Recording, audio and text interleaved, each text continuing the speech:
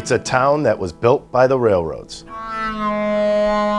But it was a game that helped give it passion. Reading's a tough town, always has been a tough town.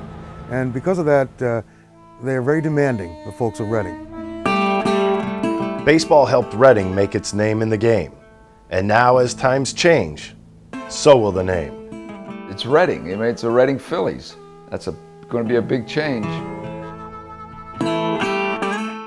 Hey, you're the Reading Phillies, how could you do this to the Phillies? And what I've been saying is, I honestly believe our relationship with the Phillies is enhanced through what we're about to bestow upon people. Now oh my God, we're losing the Reading Phillies, something that was actually scorned by some people at the beginning, because it wasn't Reading enough. So yeah, change is tough. But history can, and often does, repeat itself. Lazinski was here, and Mike Schmidt. I remember Rocky Colavito played here. Herb Score, a lot of good ball players. As the minor league son of the parent club in Philadelphia, future stars and also ran spiked this field with hopes and dreams of making it to the show. As far as the game, it was a show. Minor league baseball lore was always alive and well here.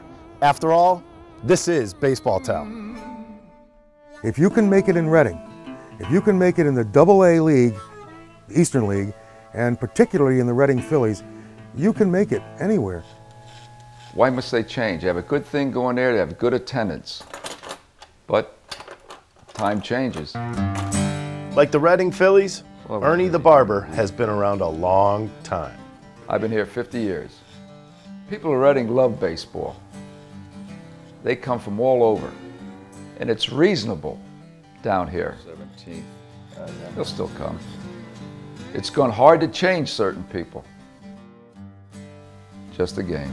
So I respect the people that are out there and that are worried. And all I've been saying to them is, let me show you on Saturday like I've been able to show a small handful of other people, and those other people that are also very passionate about this place like it. Whatever the name, this town always treated me well. As a ball player, I quickly learned how to belong, and then knew I did. This place and this team made quite an impression on this young kid.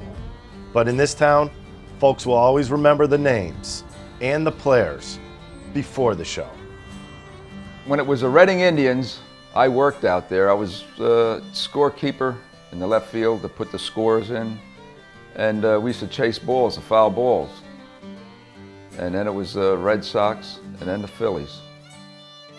There's a joke about how many Berks Countyans does it take to change a light bulb?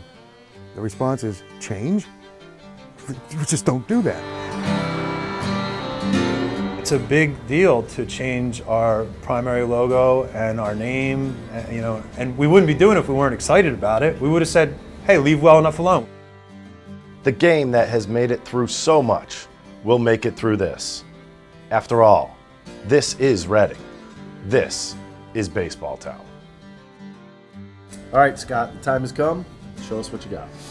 Well, the main thing we focused on at the beginning was that we felt like our franchise, our mark, our logo needed to speak more to children. So this is what we end up with. The Reading Fightin' Phils, with the ostrich and a feathery font added to the Phillies' nickname of Fightin' Phils.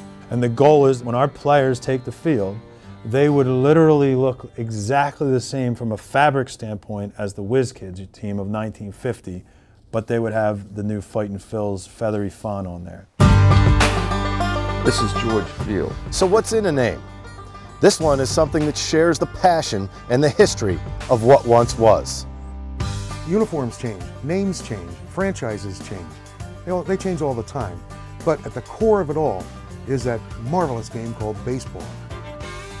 The names will last forever. The Schmidts, the Boas, and Luzinskis. But the name that will never be forgotten will be the one that was worn on the front of the jersey, close to the hearts of its fans. I think we found a name that uniquely does a very good job of celebrating our Phillies affiliation and giving us, to the extent that we needed, our own identity. A change that somehow remains the same.